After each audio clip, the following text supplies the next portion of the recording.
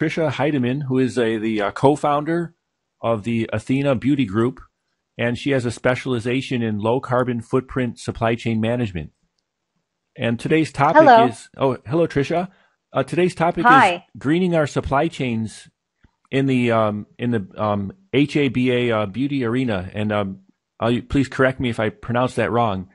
No, that's perfect. And Tricia, could you first provide a brief background of yourself? Sure. My background is in supply chain management with an emphasis on greening the beauty supply chain.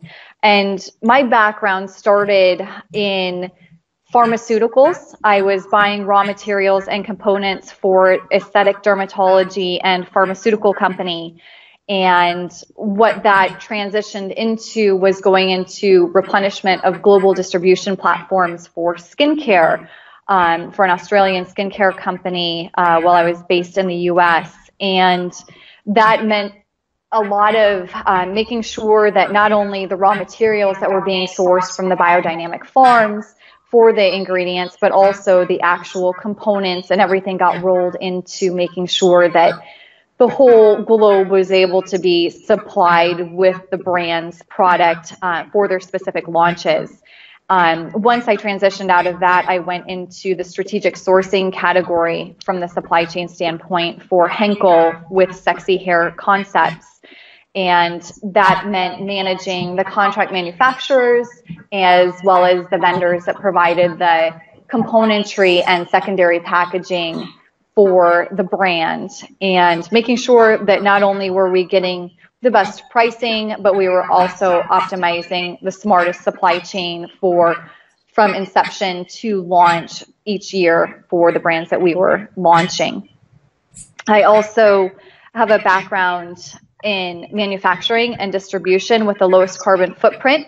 And a lot of people say that, and typically what that means is just being able to capture additional cost savings and increased margins for the clients. There are so many different ways to do this, and a lot of it starts from that product development standpoint with cost savings, as well as getting those increased margins by not only sourcing the best raw materials, but also looking at the different standpoints from where the manufacturer is and the actual distribution and freight, and also using contract manufacturers that utilize the renewable energies. We work with a company called BAM Superior Solutions, and they do amazing things for the contract manufacturers because they have huge electrical bills, energy bills, based on manufacturing of these products for us. So what they do is they go in and put solar panels on, battery backup. So we never have to worry about, oh, we're not able to produce your product, you're going to miss your launch because we don't have the ability to turn on all of the machines. And that's a huge, huge resource and part of greening the supply chain that we use.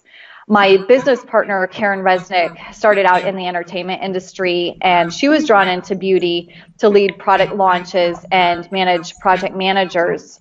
And her specialty is in the actual project management and product development for our high-profile projects. So these are well-known established brands that people go into, the Sephoras and Ultas, and grab that product off of the shelf and have been using it for years, and she's been a part of that. So that's what started Athena Beauty Group, was just our passion.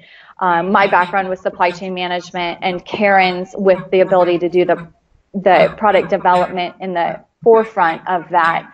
And combining together, it's just been so much fun. Thank you. My first question is, what does greening the supply chain mean to you? So greening the supply chain can mean so many different things, but for us, it's making sure that we're able to get our clients that lower margin so that they can use that extra working capital for the things that they want to, such as social media campaigns and marketing. When we do our market analysis, it's all about how the brand's going to be perceived and looked, and that's where we suggest the product type and size and packaging based on the current market conditions and the trends. So when you go to actually green that supply chain for that specific brand, it's looking at everything from the very beginning. So again, it's the contract manufacturer. How are they utilizing their resources? Are they using renewable energies such as the battery backup and the solar panels? Are they using the secondary packaging, or do we need to source a secondary packaging vendor that we have selected that uses the FSC certified and the soy-based inks? And that is a huge part of not only being able to market for their brand, but also cutting back on their costs, because that's definitely where the globe is going when it comes to products that are sitting in the HABA aisles. They want to see the Leaping Bunny certified. They want to see the FSC. All of these eco certs, things like that. It's a huge part of what markets the beauty brands that we work with, the prestige and also the masstige. Everyone's definitely paying attention to that. So I think that the best way to say green your supply chain, make sure that you have a team that's looking at your overall carbon footprint. So everything from the beginning, which is the product development and using and creating formulas or reformulating so that you actually have a formula that isn't using ingredients from that no-no list, the parabens, the sulfates, the phthalates, things like that, and also sourcing raw materials that aren't on that no-no list and that are certified as fair trade or eco-cert or organic. That's huge. That's not something that's going to go away. And how can this be done effectively in the HABA beauty arena?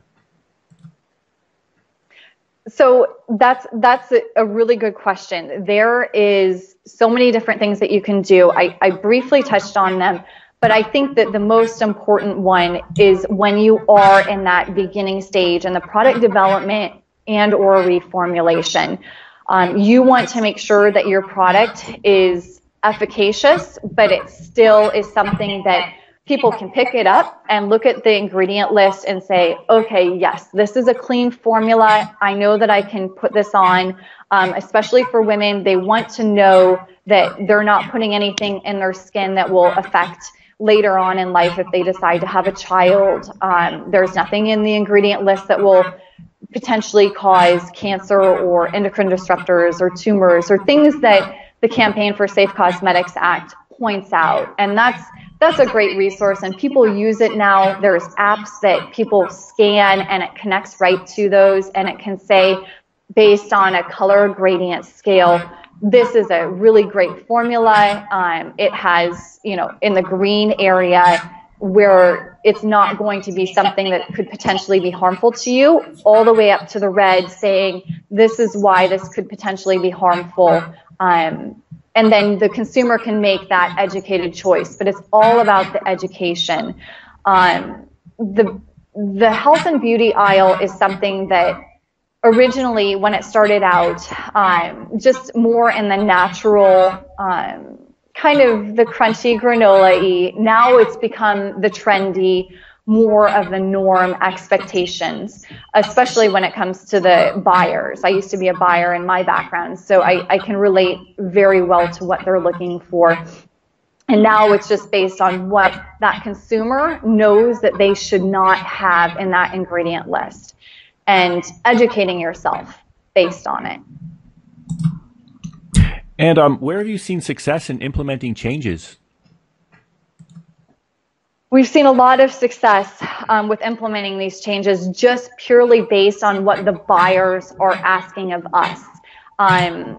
Obviously, when you have people going out and going in to buy their beauty, skincare products, hair care, nail, color cosmetics, they already know what they want. They've already done the research on many different sites. They're very educated. The consumer is so educated now. So when they're going into Sephora, for example, they know what they're looking for.